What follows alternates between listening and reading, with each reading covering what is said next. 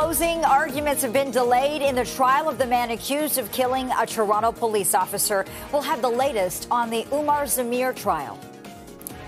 More than 800 airline food staff at Pearson Airport, they have gone on strike. Here is a live look, potentially leaving thousands of passengers without meals. And it is federal budget day. The Trudeau government will unveil its new fiscal plan this afternoon.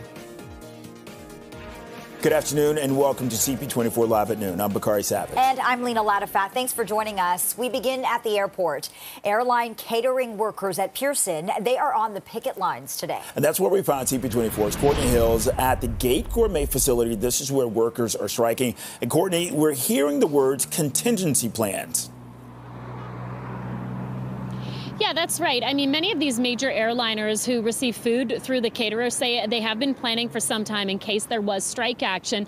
And we can also tell you these airlines are in communication with their passengers, really saying we have plans in place, but it's also a good idea to pack a snack. It really just depends on how long your flight will be. We'll start with the actual strike action behind me here. So about 800 workers here in Mississauga with Gate Gourmet, they walked off the job because they say they're not happy with the latest offer from their employer. Many of them telling me wages a big issue here. I'm hearing from people who say they've worked for the company for many, many years. In some cases, they're only making between $17 and $20 an hour, and they say that doesn't address the cost of living they're dealing with right now. The company's saying they're putting a reasonable offer on the table. Gate Gourmet offering them a 12% raise over the next 3 years. Here's more from workers who I talked to this morning saying why this deal doesn't work for them.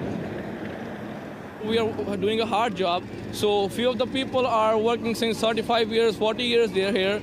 So everyone needs some kind of benefit from the company so that we can live our life peacefully here and with at least a wage by which we can survive. And we want the fair wages for everybody, equal fair treatment, you know, and then that's why everybody's out. Are you hoping that a better offer will come to the table for you guys? That's why we all are here. We are supporting, we are all together. We are contributing ourselves to give a message that we are supporting each other and they should listen to us.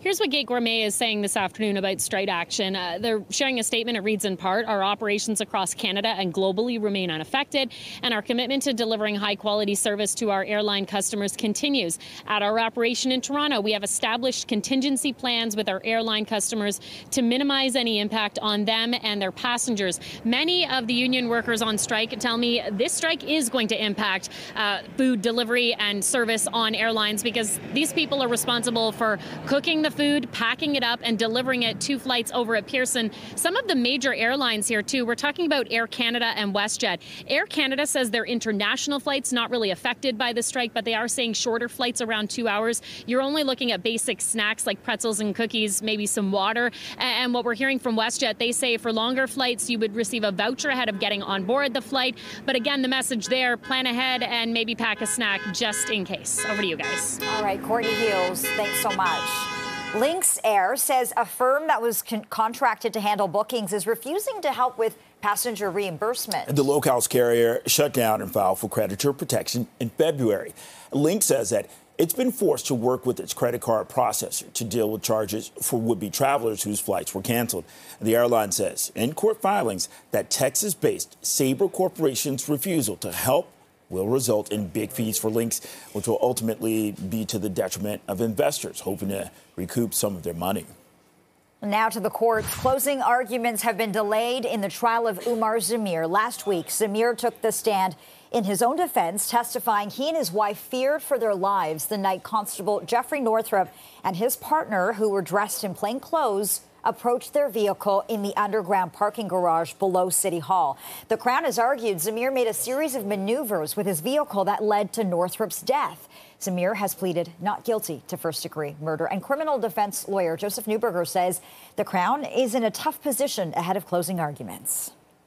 There was evidence that was brought in by at least one or two officers who dealt with Mr. Zamir right upon his arrest. There was spontaneous utterances of him not knowing these were police officers and wanting to flee, and obviously being in a state of confusion and fear. That's important. And his apologies are extremely important because this is clearly a very significant tragedy. We have the death of an officer, a veteran officer, who was in pursuit of what he thought was a suspect. Police officers are very vulnerable when in their duty, and his expressing appropriate remorse for his actions that resulted in his death, but not saying that I intentionally did it, but it was an accident, and I'm extremely sorry about this. Well, Toronto police are set to announce arrest in a recent investigation into carjackings. CP24's Beatrice Faisman is previewing that update in front of police headquarters this afternoon. Beatrice. Lena, good afternoon. We're going to be hearing from Toronto Police coming up at 1 o'clock this afternoon at headquarters. So in an hour's time, we'll hear from Superintendent Annie Singh from 31 Division, along with Inspector Mattis from the hold-up squad. The fact that Superintendent Singh is here from 31, I imagine, generally suggests, Lena and Bakari, that the arrests happen specifically in that division in our city. That's up near Jane and Driftwood area, just for reference to our viewers up in North York. When it comes to carjackings, I mean, we know how big of a problem carjackings and auto thefts have become, not only in our city, but right across the province. The numbers, they speak for themselves. It was a month ago that we heard from Police Chief Myron Demke with the latest stats. And in the first 3 months of this year, the chief telling us the city already seeing more than double the number of carjackings it did compared to the same time last year. So the stats that were released a month ago suggesting between January 1st and the middle of March, there were 68 carjackings. That was a 106% increase over the same time period the previous year. And it comes after it just keeps increasing year over year. The chief saying during that press conference that 34 vehicles in the city of Toronto are stolen every single day. What does that equal?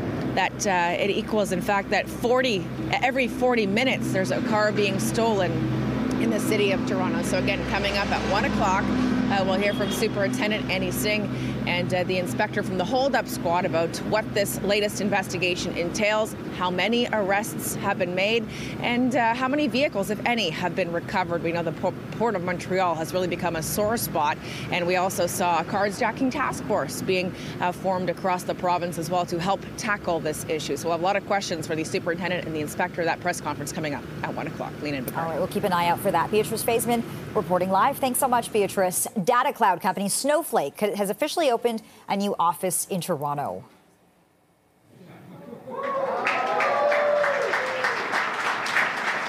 And Premier Ford and Mayor Chow, they were among those who cut the ribbon on the massive 52,000 square foot space at 16 York Street. The new office highlights the company's investment in Toronto's tech community and its dedication to advancing cutting-edge data and AI technologies. Focusing on AI, their company, fintech, e-commerce, cybersecurity, retail technology, and advanced networks. We're now home to one of the largest IT clusters in North America, as you mentioned again, Stephen. In fact, these are pretty staggering numbers. In fact, the San Francisco Bay Area employs about 388,000 people in their tech sector, whereas we employ over 425,000 people, and we're growing 350% faster than the Bay Area.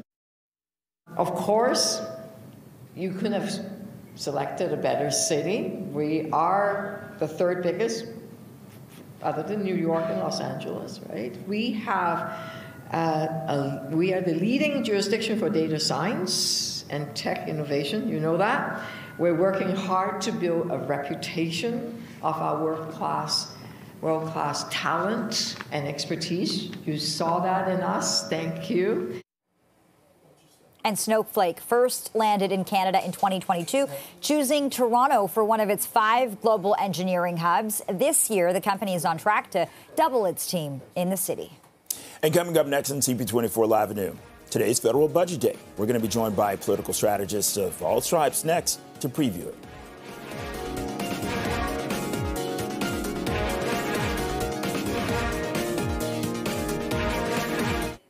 The Trudeau government is going to unveil its federal budget this afternoon. We are going to check in with political strategist and founding partner at Canaptus, Jamie Ellerton, and he's held positions with the federal Conservatives and provincial PCs. Jamie, it's good to sit down with you. Thank you for joining us, and happy Budget Day. Thanks, Lena. Great to be back in studio. I know that's a big thing in the world of politics.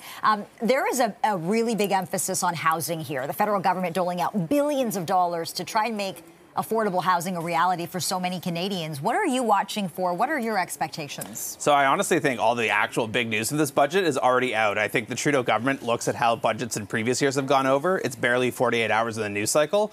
So they've actually quite effectively, I think, over the past 3 weeks been rolling out big announcement after big announcement to get more mileage for the money they're trying to spend. Okay, so you just said no news budget. What is your biggest criticism here? I think when you look at kind of where the federal budget's at, there's clearly no path back to balance. There's never been one under this Trudeau government. And so you hear the headline today, like they're going to raise taxes on the wealthiest 1%. That's really more of a soundbite to generate that headline. It's not going to give real revenue to coffers to bring that budget into balance. And when you look at how Pierre and the Conservative Party have been, frankly, really framing the narrative on the federal scene right now, you're starting to see the Trudeau Liberals try and pick fights with premiers because they'd rather argue with them when Pierre is currently dominating so much of the conversation. But I think ultimately for the Liberals right now, budget's like the first step in the process. They actually need to follow through over the next 18 months and show real results because Canadians right now are just tuning them out. They don't believe them. When it comes to people in the GTA, I mean, there's a real affordability crisis here. There's a housing crisis here. What do you think people in our neck of the woods are wanting from this budget? So I think for some, they're looking at some of the housing measures and hoping that additional supply is going to help. You've seen in concert with, frankly, the provincial government here, the removal of HST off purpose-built rentals, which is going to spur more rental supply. But you know how long it takes to build up a tower in this city. If you say you want to do it today, you're probably looking at 3 years minimum before that real supply comes online. So people are looking for affordability relief. And from what we've heard from the government so far, it doesn't look like it's coming. And Jamie, what about the vulnerable population and the Indigenous? I think when you look at what this government's announced, there's always the big photo op, there's always the spending announcement, but this government lacks the follow through. And I think when you look at what they've been trying to position, there might be a few million here, a few million there. Even take their good news announcement of trying to have an affordable lunch program for students. Only 400,000 students are going to benefit from that. When you look at child poverty levels, that's not going to be enough. So they're trying to do so many things, but they're doing none of it well. And I think until they start to focus, you're not going to see that political calculus change. I want to talk about the politics of all of this. What is at stake here for the Trudeau Liberals? So I think what you've seen with their pre-budget rollout, which, again, I do actually think has been quite effective in framing the narrative, they've actually given themselves a fighting chance to kind of take some of that spotlight away from Pierre Poilievre. And that fight they're having with the premiers on these issues is a way for them to, again, change the channel and kind of suck up the oxygen so that on CP24, they're talking about Justin Trudeau and Doug Ford going at it and kind of trying to crowd out Pierre Poilievre. When you look at what they're doing on the more progressive side of the ledger with, again, this announcement today that there's going to be a wealth tax increase for the wealthiest 1%, they're trying to steal some of that thunder from Jagmeet Singh and the NDP to maintain their center-left coalition. So when you look at how the Liberals are obviously down in the polls, everyone knows it. They're really struggling. What I've seen from the Liberals in the past month is they've finally woken up to that reality, and they're giving themselves a fighting chance for an election that's 18 months away to be a serious contender because Justin Trudeau says he's not going anywhere. Question is it too late for that? We'll find out, I guess. Jamie Ellerton, thanks so much for your time. Good to sit down with you. Jamie. Okay, for the NDP perspective on today's federal budget. We're now joined live by former MPP and VP at Crestview Strategy, Guratan Singh. Guratan, great to see you, and thank you for joining us. We were just sort of listening to the Conservative perspective. What do you think about what is about to be tabled today? So what I think about what's likely to come forward, let's look at the announcements that we've seen already in the news. I think the NDP has really demonstrated their ability to get results for Canadians because we know that the announcements that the Liberals have made around this food program for kids, the availability of diabetes medication and devices and birth control, when we look at the investments in affordable housing that we see coming forward, the dental care program, all of this has really been because of the NDP. So the NDP has really demonstrated their commitment to working for Canadians. That being said, when we see a lot of these housing promises that have been made by the Liberals, it's true. I think a lot of Canadians don't really believe them. And this is being perceived as too little, too late. Because if they were really serious about housing, it would have been done years ago, these investments and these announcements, rather than now at the 11th hour. That being said, I think the alternative of Pierre Poilievre and the Conservatives is not what Canadians need right now. I want to remind viewers that when he was Minister of Housing, we lost 1 million affordable homes that were under the purview of the federal government. So I don't think that's the solution either. We know he would go after a lot of these social services that we need. So I think this is a little bit of what we'll see in this, potentially see in this upcoming budget today. Okay, and you mentioned results. Give me one missed opportunity here. I can give you a lot more than one. The really big missed opportunity in this budget is the fact that should have been a budget from 4 or 5 years ago. The Liberal government, only now when their numbers have dropped to really historic lows, when we see a huge amount of dissatisfaction for the Liberal government, are we actually seeing finally, when the house is on fire, the Liberals are now trying to throw pails of water to put it out. And it is, I believe, far too little too late. And I think that's the huge missed opportunity, is not meeting Canadians where they were, being proactive in addressing this issue years ago. Gaurav, you live in the GTA. You know what it's like to deal with these housing prices, these grocery prices. Is there anything in the way of affordability measures that you're really hoping for here? So once again, I think the really key affordable things that are concrete, those around diabetes medication and for devices, those around birth control, those around this food program for kids, dental care. These are affordability issues, and these are largely directly wins from the NDP pressuring and pushing the Liberal government to bring these wins for everyday individuals and everyday folks. But on the issues that are also really a huge stress for people right now, be it grocery prices or the bills of phone bills or other kind of bills that they're facing, I'm pretty skeptical that we're going to see anything in this budget that's going to really directly address those factors on a factor that, frankly, is probably one of the highest point of concern right now, those being grocery bills and those day-to-day expenses that people are dealing with. Okay. Gaurathan Singh, former NDP MPP and VP at Crestview Strategy. Good to get your thoughts. Thank you for this. Much love. Always a pleasure. Okay, now let's bring in a Liberal voice to look ahead to today's budget. And for that, we turn to Mitzi Hunter, former Liberal MPP. Great to see you. Thanks for joining us and happy Budget Day. What are you watching for in this budget? Yeah, great to be here. First of all, in this budget, Canadians will know exactly where their tax dollars are going. I believe the government has done an excellent job in the lead up to the budget in explaining where the investments are going to go, where the priorities are. And if you think back on previous budgets, can you even remember what the program spending was? Yet this time around, the Liberals really doubled down on communicating the things that were really top of mind for Canadians, like housing affordability, the economy, where it's going, new things like AI, and how we're going to make sure that Canadians are making a massive play in those areas. And I think that, today's budget is going to be good news. We're going to see very, very practical things that helps with affordability, but we're also seeing very big ideas that speaks to the future of Canada. Okay, let's bring this down to a municipal level, right? Just a couple blocks away from here. John, right there at the corner, we saw the issue with the refugees and how the onus of this was put on the black churches. Let's talk about that in the budget. Yeah, Bakari, I really appreciate you speaking to that, because that was a shameful moment, I felt, for us as Canadians, that, people are here as asylum seekers, refugees, and end up sleeping on the streets, not just for one night, but for weeks and going into months. And the churches had to step in to really put the spotlight on the affordable housing crisis, on the fact that we don't have enough shelter space, and that, this is unacceptable for Canadians. And we had to do something. So it, in a way, kick-started the impetus for governments at all levels to do something about this. And I do see that the City of Toronto, in its strategy, is leaning into those who are chronically unhoused, making sure that they get housing. So does that mean that you're saying you want to see more money for asylum seekers in the city and for housing in the city? Let's talk about Toronto. What do you hope Toronto walks away with at the end of the day?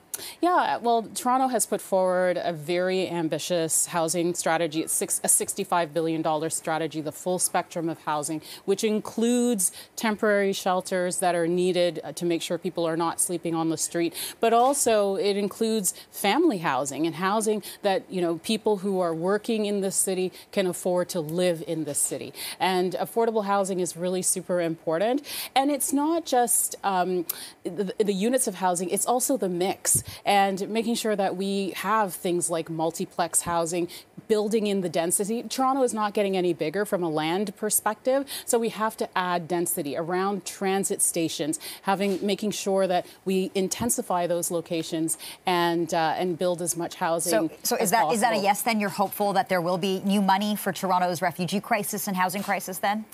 Absolutely. We need more investments for sure, but we also need to help the city meet its ambitious housing targets so that we have housing across the spectrum of housing need in the city, including renters. And that's a really key part. 50% of the people in this city are renters, so we need to make sure that there's housing available for them and that we're not seeing people, rent-evicted out of their housing, but actually we preserve affordable housing in this city. That has to be a priority. Okay, Mitzi Hunter, former Liberal MPP, thanks so much for your time. We appreciate this. Yeah, thank you very much. And coming up next on CP24 Live at Noon, we're going to go live to Turkey and get an update on the rising tensions in the Middle East.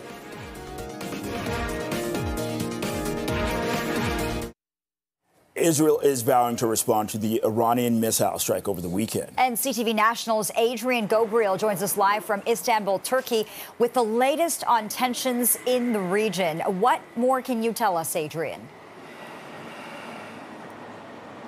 Well, the question of the hour here in the region is how will Israel respond to Iran's attack over the weekend?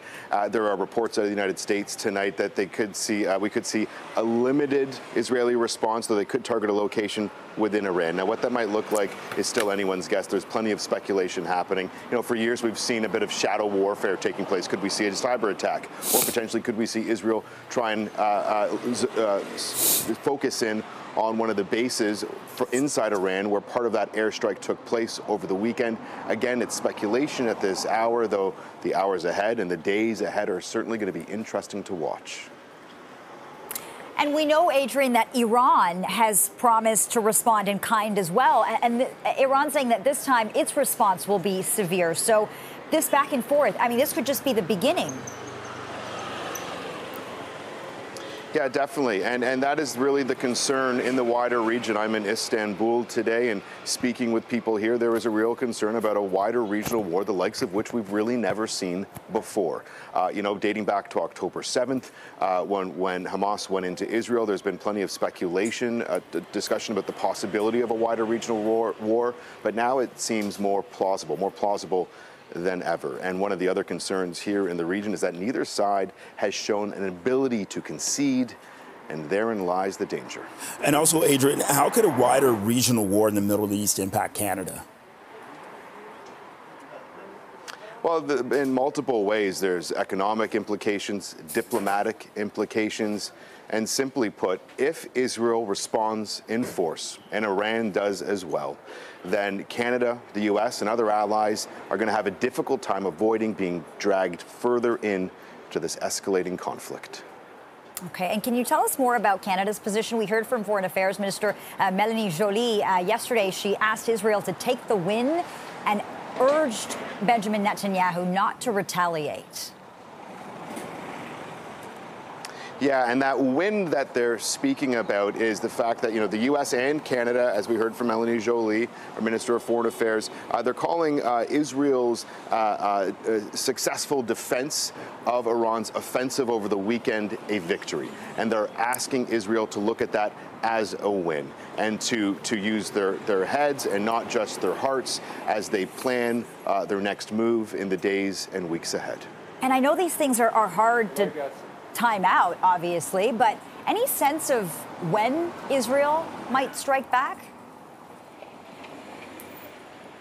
Yeah, at this time, there have been reports from different news outlets that a response could be happening. An imminent response could be taking place, though there's been no confirmation yet from the IDF. And so really right now, this entire region is simply hanging on by the thinnest of threads. Wow. Okay, CTV's Adrian Gobriel live from Istanbul, Turkey. Thank you.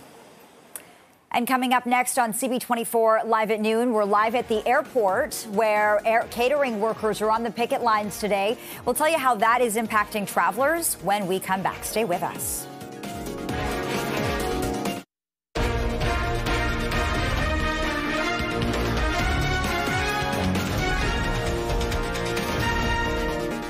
And closing arguments have been delayed in the trial of the man accused of killing a Toronto police officer. We're going to have the latest on the Umar Zamir trial coming up.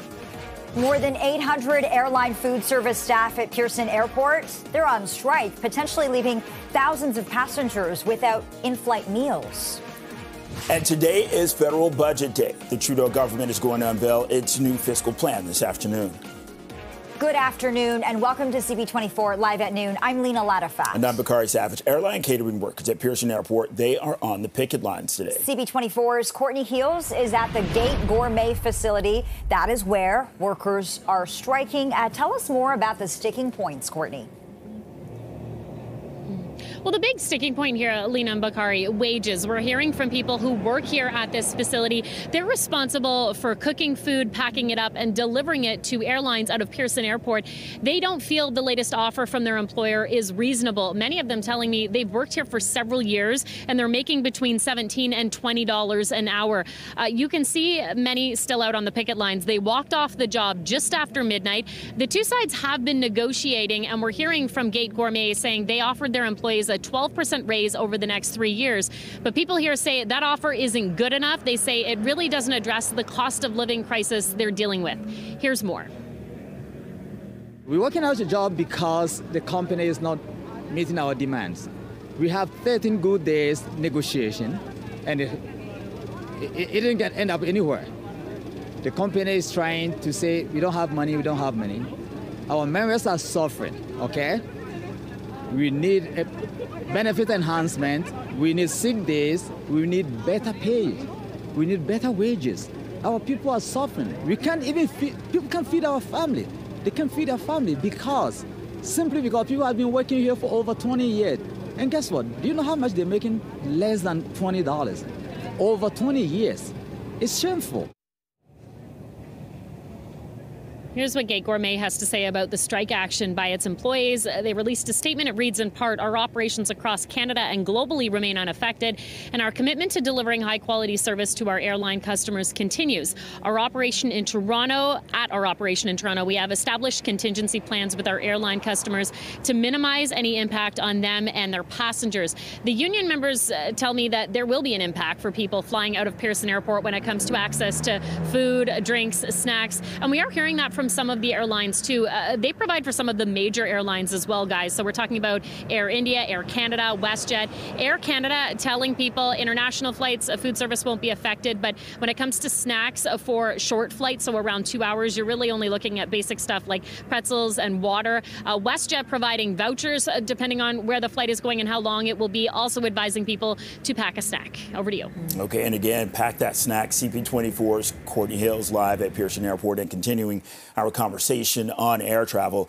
Lynx Air says that a firm that was contracted to handle bookings is refusing to help with passenger reimbursement. The low-cost carrier shut down and filed for creditor protection in February. Lynx says it's been forced to work with its credit card processor to deal with charges for would-be travelers whose flights were canceled. The airline says in court filings that a Texas-based Sabre Corporation's refusal to help will result in big fees for Lynx that'll ultimately be to the detriment of investors hoping to recoup some of their money. And closing arguments have been delayed in the trial of Umar Zamir. Last week, Zamir took the stand in his own defense, testifying that he and his wife feared for their lives the night Constable Jeffrey Northrop and his partner, who were dressed in plain clothes, approached their vehicle in the underground parking garage below City Hall. The Crown has argued that Zamir made a series of maneuvers with his vehicle, which led to Northrop's death.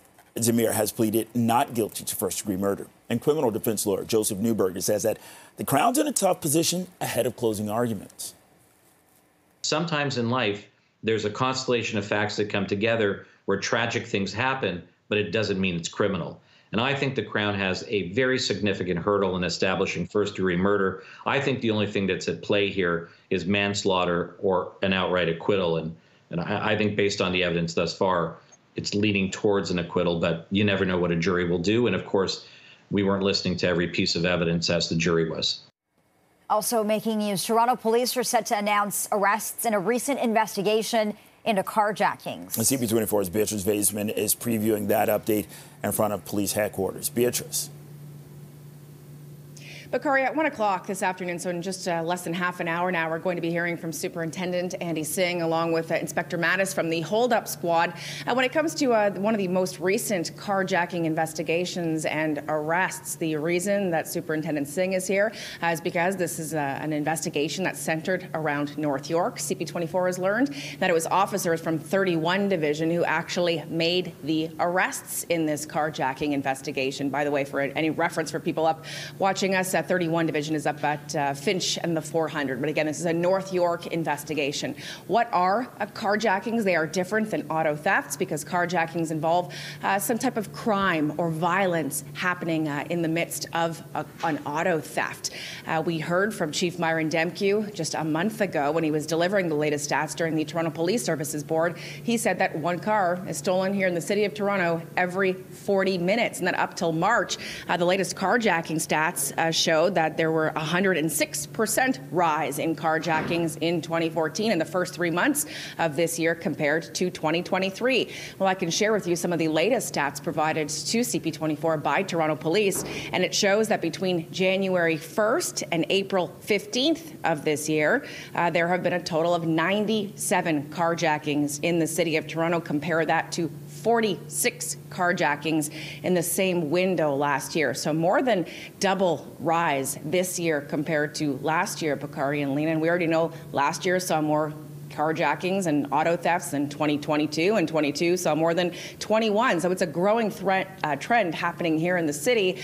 The good news, and let's just say the silver lining, I've just been told by Toronto Police that auto thefts specifically, so these are non-violent crimes, are actually down 14% this year compared to 2023. But again, carjackings more than double, and home invasions, I'm told, up as well. So 1 o'clock, we'll share live with our viewers this press conference from Toronto Police. Back to you. All right, Beatrice Baseman reporting live. Thanks so much for this, Bea.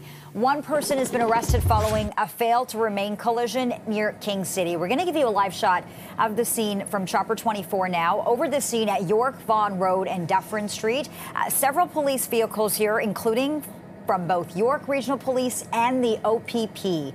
Police say a vehicle hit another car and the driver tried to flee the scene, but was later taken into custody. You can see it's quite an active scene on the ground there. One person has minor injuries. That investigation continues. Keep it here on CP24 for the very latest.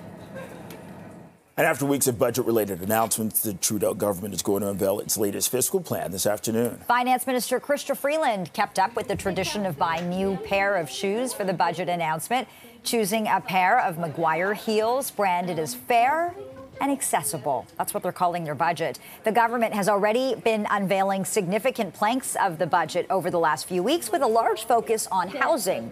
The Liberals say the budget will be about giving hope to younger Canadians who have come of age during a tumultuous economic era. And there's a lot of political reaction already. Federal Conservative Party leader Pierre Poilievre was on Parliament Hill early this morning, going on the offensive when it comes to the Liberals' budget announcement. The good news is life wasn't like this before Justin Trudeau, and it won't be like this after he's gone. We're going to restore the country that we knew and still love, where hard work pays off, where government is the servant and not the master, where government is the servant and not the master of the people, where hard work means an affordable home and food in a safe neighborhood. This is the country to which we can look forward. This is the country that common sense will build. At an event this morning, Mayor Olivia Chow was asked about her wish list for the federal budget. I hope we can see in this budget the housing and the funding to feed children. I'm optimistic that it would happen. I also hope there are infrastructure funds in there so that we could make sure the roads, the transit, the childcare center, the library, and the community centers are all there as we grow the city. So Finance Minister Chrystia Freeland, who's also the Deputy Prime Minister, she's expected to present the budget around 4 p.m. in the House of Commons. It's going to be a busy afternoon. CP24 will have continuing coverage throughout the day and evening, so stay here for that. And the annual inflation rate had ticked higher in March. That's compared with February, boosted by higher prices for gasoline. Stats Canada says its consumer price index for March was up 2.9% compared with a year ago, up from a 2.8% year-over-year increase in February. Gas prices rose 4.5% compared with a year earlier. Stats Canada says mortgage interest costs rose 25.4% on a year-over-year basis, and rent prices increased 8.5%.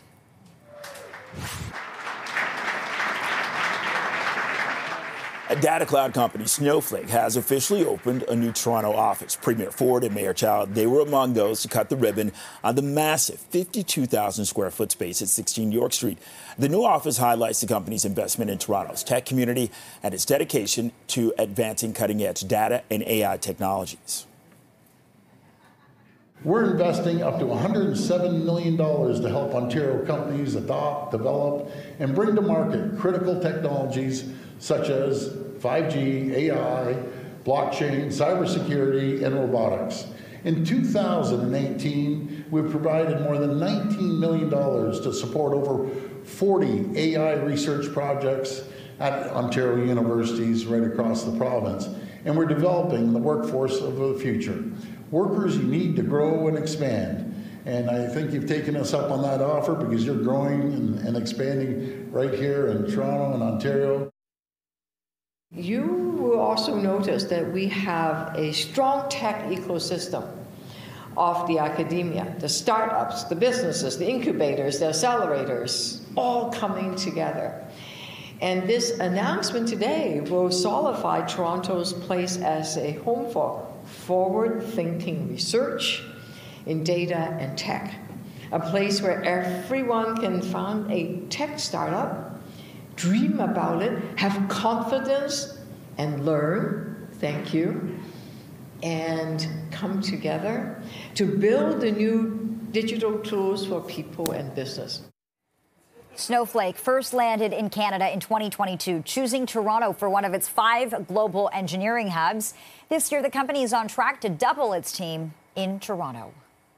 Well, a group of doctors say that Canadian cancer screening guidelines set by a national task force is actually putting people at risk. They say national screening guidelines for breast, prostate, lung, and cervical cancer conflict with the opinions of specialists in those areas. The Canadian Task Force on Preventative Health Care recommends against the widespread use of PSA tests for early detection of prostate cancer. But prostate cancer specialists say they see too many patients dying because of delayed diagnosis. The task force says it weighs the benefits of screening against the harms of false positives.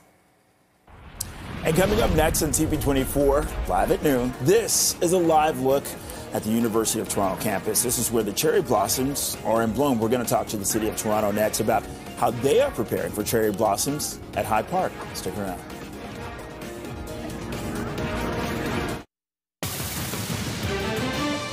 Well, we are dealing with some major problems for the afternoon drive. There are issues happening on the northbound lanes of the 427 is on the ramp that takes you to Dixon. No access to that ramp. Had a vehicle go into the ditch. So this is creating delays for commuters that usually use this exit ramp. If you're trying to get through the area, it's already slow and backed up onto the 401. Good news on the westbound 401 in the collectors at Yonge. We were dealing with a collision and had the right lane blocked. That problem cleared, so that's why there's a bit of a bottleneck on that side.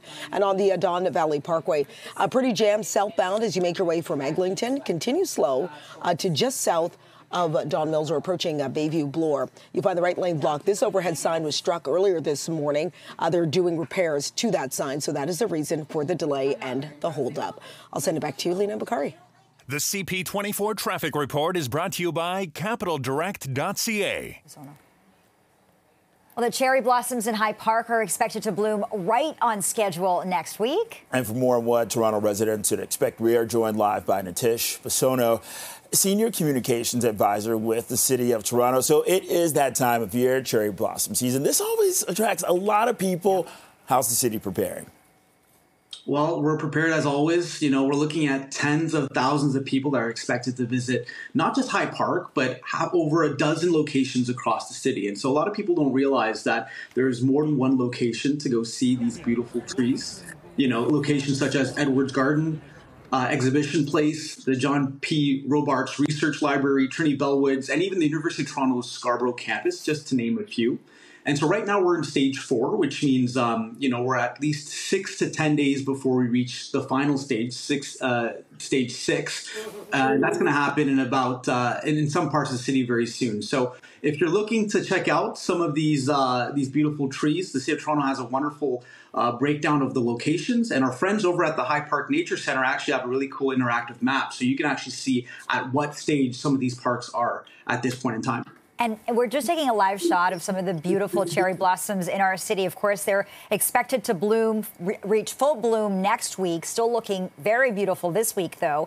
Foot traffic, Nitish, that's always a really big thing. So much so that you've had to now shut down any vehicular traffic in High Park. Can you talk about what it takes to plan for that?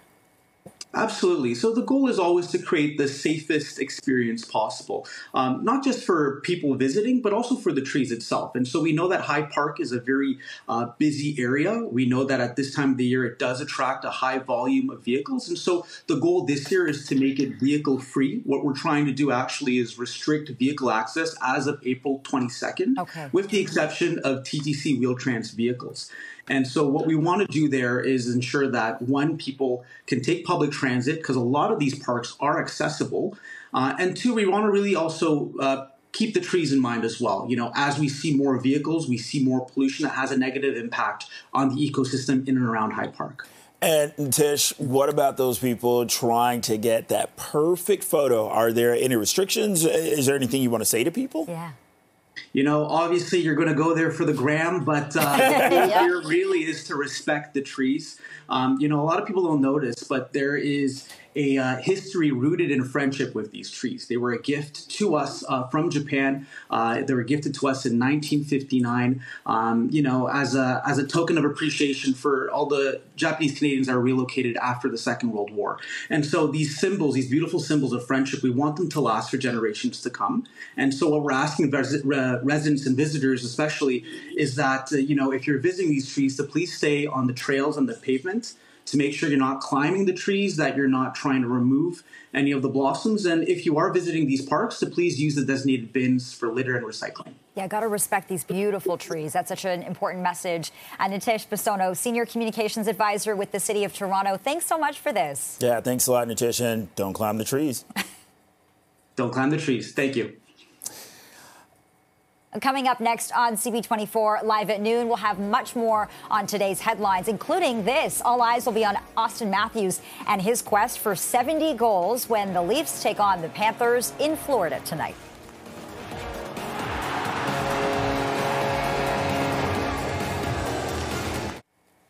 And what appears to be a first-round matchup, the Leafs battle the Panthers tonight in Florida, but all eyes are going to be on Austin Matthews and his quest for 70 goals. Matthews has been named the NHL's first star of the week.